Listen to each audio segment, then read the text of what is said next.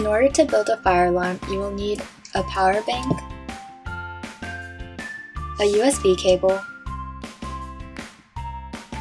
a thermosensor block, and finally a Cobalt CPU.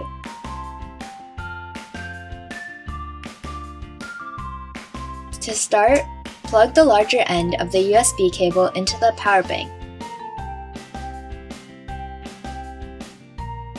Attach the other smaller end into the Cobalt CPU port labeled Power. It should beep. Next, using your thermosensor block, plug it into the Sensor 1 port, as you can see here.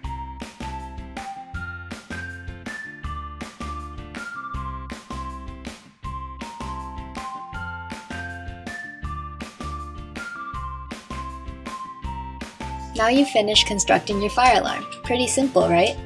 Now let's move on to connecting it via Bluetooth. The name of the Cobalt CPU is written on the sticker inside, TM829. Go on your laptop and select the Bluetooth icon and add a Bluetooth device. Wait for your device to pop up, TM829, and the pin is 1234 for all Cobalt CPUs. Now you're good to go. Let's start coding.